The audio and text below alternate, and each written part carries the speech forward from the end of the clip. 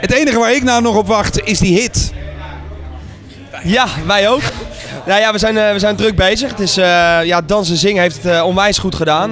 De tweede single is een iets andere richting wat we zijn opgeslagen.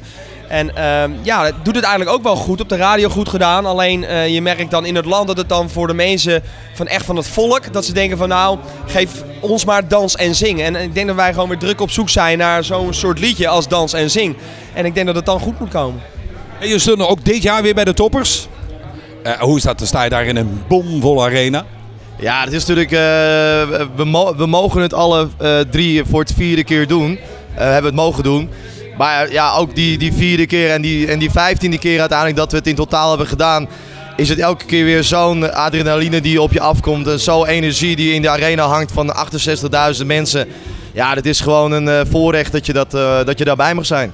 Hey, dat voorrecht, heeft dat ook een beetje met je vader te maken? Nee, totaal niet. Nee, ja, tuurlijk.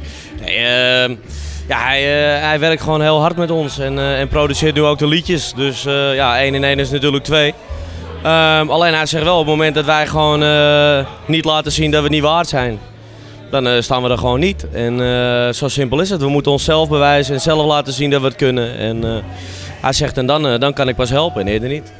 Ja, we zijn druk bezig met een nieuwe single. Dus wanneer die precies uit gaat komen, dat weten we nog niet. Maar we zijn druk bezig en we zijn op zoek naar zo'n liedje als Dans en Zing. En we denken dat we wel zoiets hebben liggen nou. En, ik denk het ook wel. En natuurlijk, uiteindelijk is het natuurlijk de doelstelling, als je dan die ene hit zou hebben, dat we aan een album kunnen gaan werken.